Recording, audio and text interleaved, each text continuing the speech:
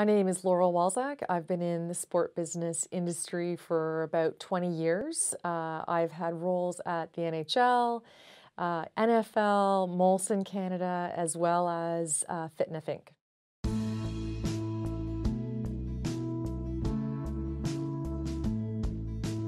So I got started in sports mainly because I loved sports. I loved playing sports. I loved coaching sports, and I wanted to turn my passion into my career.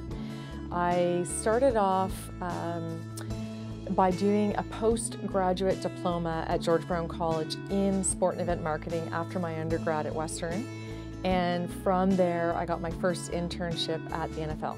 So my favorite part working in sports would be the ability to market something where fans are so passionate about the product. The second thing is I love the fact that the product is people. Has gender ever been an issue in this field? My answer is absolutely yes. And I could probably tell you a number of stories. I've also do believe that gender has provided me the same where it's created barriers. I've also been able to leverage to create myself opportunities. But the barriers for sure exist, and they're real. And I've always been an advocate for making sure that women's voices are heard and that there is some level of understanding and equity in these issues that do exist. The one piece of advice that I would give to young women aspiring to be in sport media would be, first and foremost, chase your dreams. And if you want to be in sport media, then take the steps forward.